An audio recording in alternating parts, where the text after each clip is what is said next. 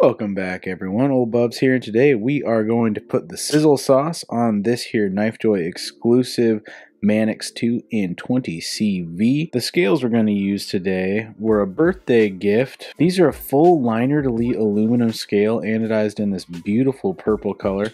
I'm very excited, and they also eliminate the need for the lanyard tube, so they give you this little back spacer here that we'll check out. One of the absolute things about so many of these base Spyderco models is that they provide a really fun platform to customize your knife with tons of aftermarket options out there. So I hope watching me fumble through a disassembly and reassembly a time or two will hopefully give you the confidence to know what you're looking at ahead of time before you get into one of these projects.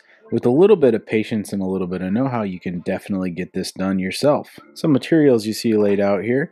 We're going to need a T8 and a T10 Torx bit driver. I've got some cleaning cloths, some old 91% isopropyl. The lube I'm going to use today is a 10-weight nano oil. There's lots of different options out there, whether you're using KPL or anything like that. There's lots of great lubes out there. A little sunshine jewelry cloth that I use to polish washers up a little bit. We'll see if we end up needing this at all. This is the lanyard tube press from Sharp Dressed Knives. This is the tool that I've been excited to use because a lot of times on these Spydercos, the lanyard tube is a difficult part to get out. On a Manix, it's a little bit easier than a PM2 and a Para 3, but we'll see if we can just show the idea of this tool while we're at it. So let's go ahead and pop off this pocket clip here. These are T8 screws on this one. Most of the time on Spydercos they are a T6. So if you're trying to apply this logic to a different Spyderco, oftentimes the pocket clip screws are T6. I think my replacement pocket clip screws are going to be a T6 anyhow.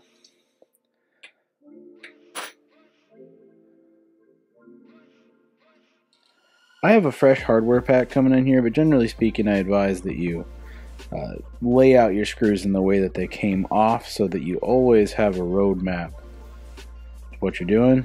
So always you want to put really good pressure down on the screw to not strip it out. And if it's not budging on you, a lot of times that's Loctite related. So you just want to gradually apply pressure until that Loctite snaps off of there. Okay. Go ahead and take pivot screw out.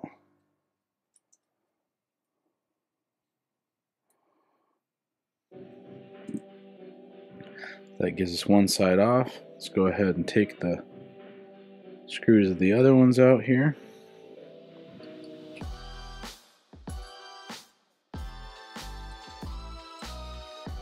Now, smarter bubs would have probably practiced this ahead of time because it's been a little while since I have taken apart a Manix, but you're getting my inadvertent 4 a.m. wake up knife disassembly because I'd rather do this and do something productive than not be able to sleep in bed. So here we go. Okay, so that takes apart our knife here. Be careful, there is a spring in here. Just have to create separation here. Save our back spacer.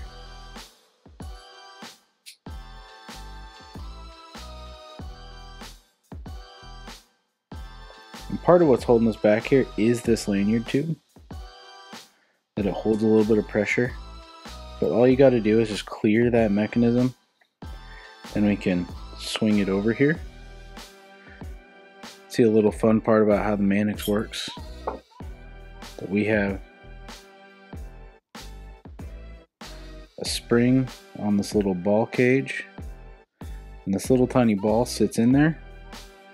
Remember, of course, to save all of your old parts, we're going to bring in this pop of blue with a little ceramic ball in there.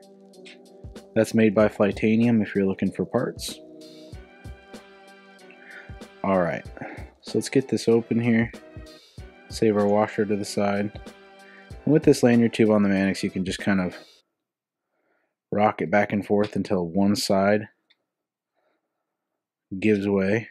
We got a G10 scale that came off here on this side. Then once the G10 comes out, it does have a gentle little chamfer on the outside there. And you can see very quickly why this tool is invented. So let's see. So you can push this in here. And then what this does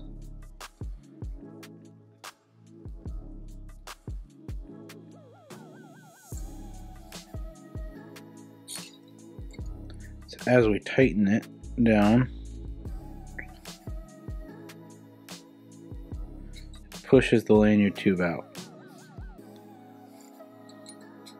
Just like that. Very cool tool. If we didn't have that, we could have just wiggled and jiggled until that eventually came loose. But since we have the tool, we might as well use the tool. Do the same thing over here on this side.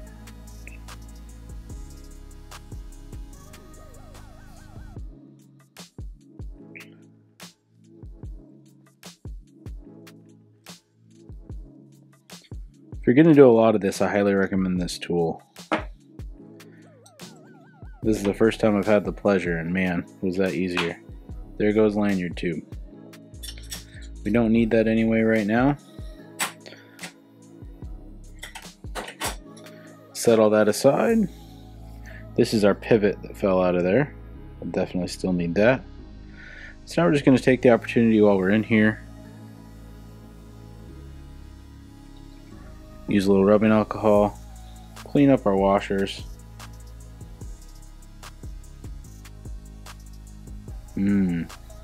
Nice.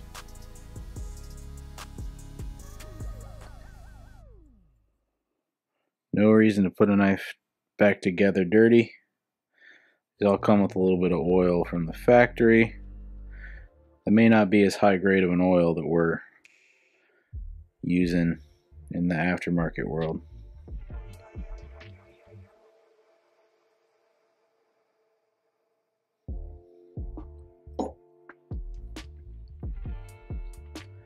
Alright, now I'm going to take these washers, just give them a little figure 8 polish, gentle even pressure on this jewelry cloth.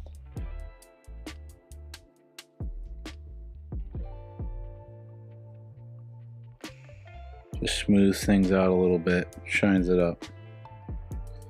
I'll make sure that that's the knife blade side. Same thing on this one here. You want to make sure that you're not removing much material on here. You don't need to, and you can just end up with some centering issues, etc. if you go too crazy. Alright, let's start reassembling. So sort of the trick to the Manix here is how this backspacer interacts here with our spring and our ball cage. So I'm gonna do here first is I'm gonna put in this little spacer that comes with it, and then we'll put in one of the screws into this so that we have some tiltability here. I'll show you what that means in just a second here.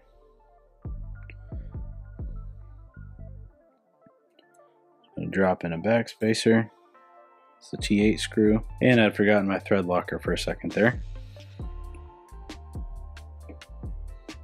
So when you drop these screws in,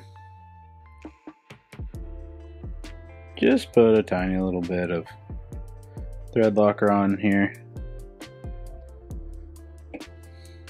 And an ode to Shabazz, I do prefer the Loctite on a stick.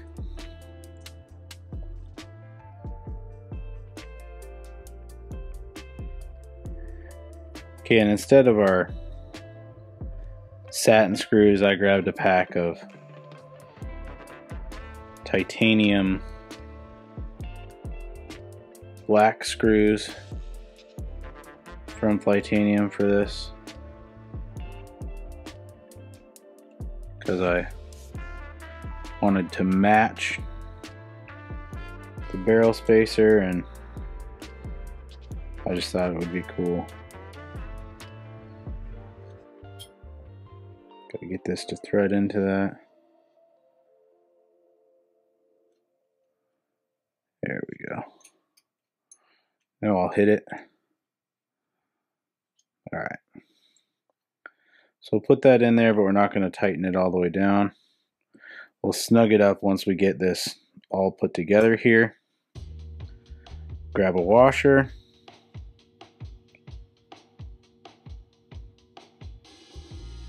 The washers on these go under the pivot.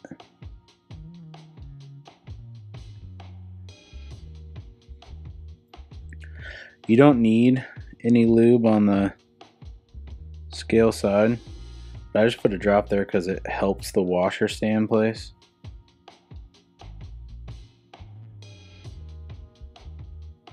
You definitely need a little bit of lube there.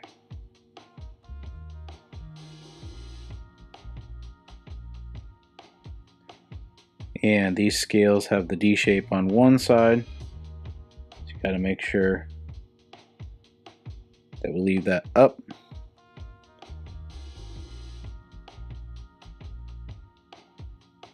Find one of our pivot screws.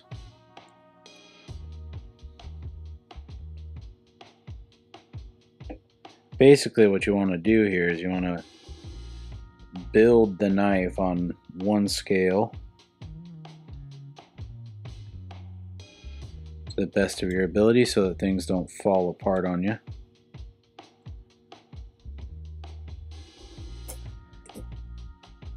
And as always, it looks much more finicky on camera than it is in reality.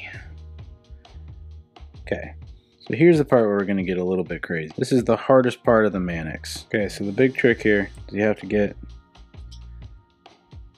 it lined up in the slot here without losing the ball 100 times. Okay, so we got our ball bearing in there. We're into the slot. Okay. Now we're lining up. Now we're just gonna have to elevate that out of there just a little bit to get the blade on here. Then in theory, we can drop this screw in, this front part of the back spacer. We can get everything lined up just right. Don't want to force my screws here.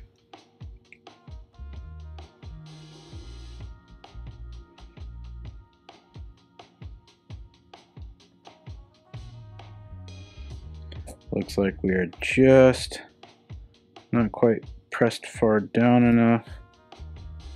Gotta get some tension off of the lock bar. Get this guy drop into place. There we go, that's looking beautiful.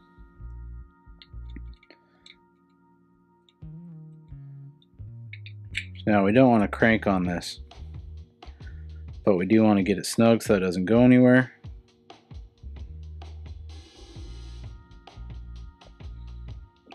Drop another washer in here.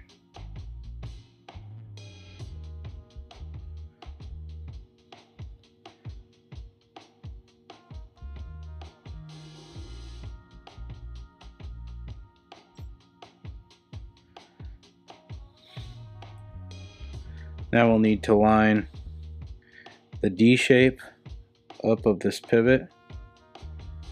You can see that that's down, so just kind of rotate it around until you're in the right spot. Alright, once you get that D shape lined up and it clicks in, you can tell by having no gap on the backspacer there. Just get that locked in here. Now we'll put these screws in on this side.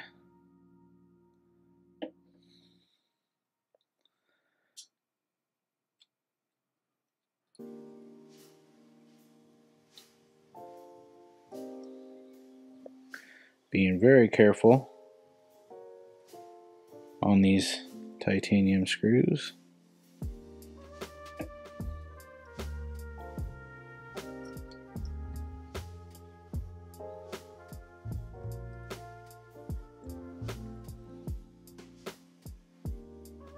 This thing is looking so cool.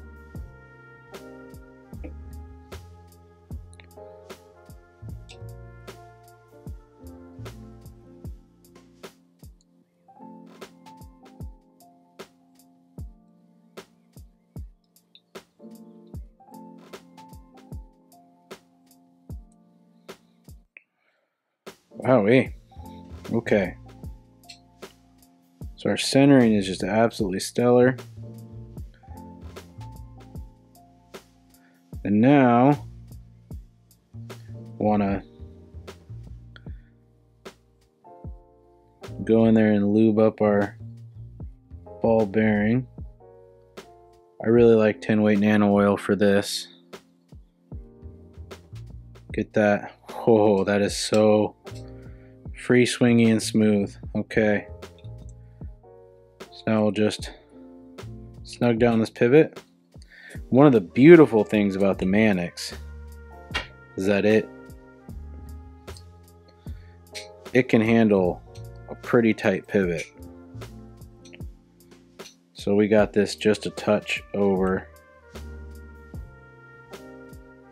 but it's one of those that it can handle a full-on. It can handle an absolutely solid lockup, no blade play. Beautiful. It's kind of slick without the pocket clip to anchor on. I love how that look is coming together.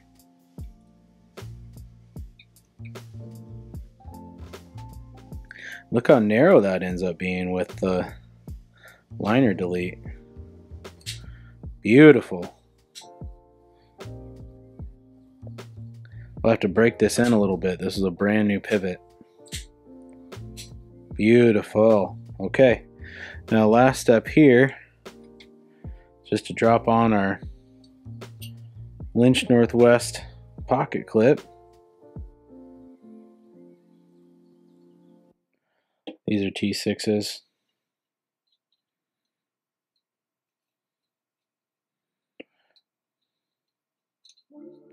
I love these Lynch Northwest clips for Spydercos because look how deep carry that is.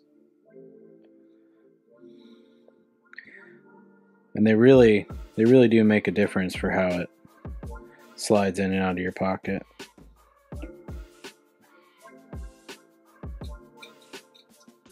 There's our setup. There's our finished product. Fantastic. I love this color scheme. This came out absolutely perfect. The ergos on it are incredible, just like the Manix. It's a little slimmer in hand.